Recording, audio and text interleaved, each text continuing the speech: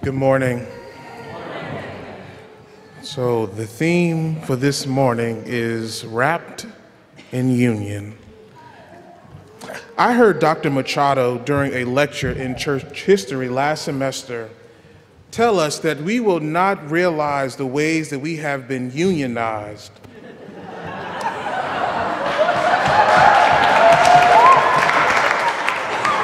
that perhaps we will not realize the ways that we have been unionized until we have left these walls. Now that our days in the pit and our nights in the pub are no longer, perhaps we will now see all of the ways union has wrapped us and shaped us and changed our lives forever. We are so wrapped in union that we don't even realize it, and that's the goal. The ultimate goal of any institution is to reproduce itself in the lives of its people. The ultimate goal of the church, or any religious community for that matter, is not that we would become worshipers or pew dwellers. The goal of the church is to reincarnate itself in the lives of its people so that we might become the church.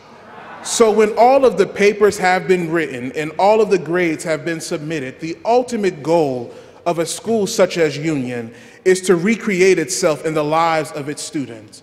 It is the hope that we who leave this place marked with the seal will be union on 2 feet. We are so wrapped in union that we don't realize it. We know how to critique the hell out of anything and everything. We know how to critically analyze a text, not just the voices in the text, but the voices that are silenced in the text. We know how to reconfigure a space such as this chapel, how to disrupt a service. We know how to push back on anything. And you know that you have been unionized when you even push back on the graduation fees.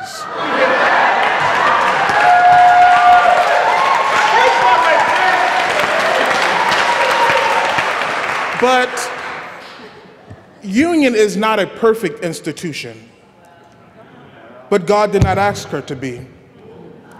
Union is not a perfect community, but it is ours. Union is not perfect, but it is powerful.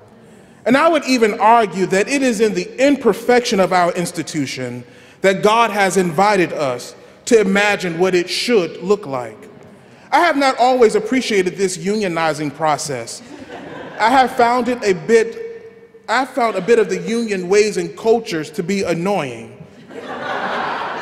When I arrived for student orientation in August 2012, right away I noticed that students and administrators had this quirky thing that they would do with their fingers while speaking. It was almost as if they were thinking through their fingers, and it drove me crazy until I realized I was doing the same thing. But the ultimate sign that you have been unionized is asking the union question. It is the question that I have heard everyone ask at one time or another, from President Jones to Fred Davey to Dean Wilson to Dean Jenkins, every student and every faculty member. I call it the great union question. And so what does that look like?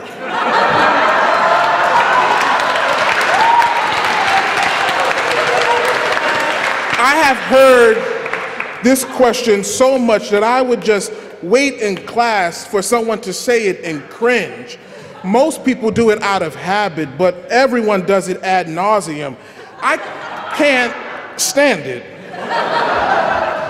But the other day I heard myself in a meeting at the church. Someone suggested an idea and I found myself pushing back and complicating the situation and suggesting something that had not been considered in that space.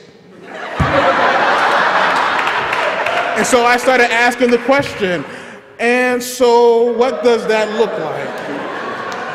But if you ask me, what has union clothed me in? What has union wrapped me in? I would say it's that very question. And so what does it look like? We're not prophetic just because we protest and die in. We're not prophetic just because we speak truth to power and empower others to be truthful. We're not prophetic because we travel to the School of the Americas each year. But what makes us prophetic is the fact that we fight, work, write, study, organize, disrupt, dismantle, pray and cry to bring into being a world that is not yet here. And so what does that look like? And although our feet are grounded in the reality of today, our eyes are always fixed on what we do not see. Although black women in these walls appreciated the work of black liberation theology, they realized that the particularity of their experience in the wilderness had not been considered. So when they weren't satisfied with what they saw, they wondered what would it look like to stretch the canon and the conversation to include their voices. And so what does that look like? So after days of students protesting and organizing in the streets of New York and adding our voices to the growing Black Lives Matter movement, we realized that there was not a space for us to debrief, for us to process, for us to critique each other, for us to love on each other. And students came together to imagine a place where they could organize and love on each other. They came together and asked the question, so what would that look like? And we saw how AD 30 was transformed into a love hub. And so what does that look like? Wherever we go, wherever we serve, wherever God assigns our hands to do, as we leave this place to pastor in North Carolina, to continue to study at Drew and U Chicago, we ought to take that word with us, that question with us into our work bags. And so what does it look like? Always remember the words of Emily Towns, that the story can be told a different way. So what does that look like? Union has pushed us not to simply critique what is, but to imagine what is not yet. To take a classroom and make it a love hub. To take the work of black women and give it an endowed chair. And so what does that look like? And now we are the sons and the daughters of God. No, now we are the daughters and the sons of God. And it doth not yet appear what we shall be. The pastors that we will be, the chaplains that we will be, the institutions that we will lead, the communities that we will build, the lives that we will save, the families that we will restore, the books that we will write, the classes that we will teach, the systems that we will disrupt, and the empire that we will dismantle. It doth not yet appear. Now we are the daughters and the sons of God, and it doth not yet appear what we shall be. And so, what does that look like?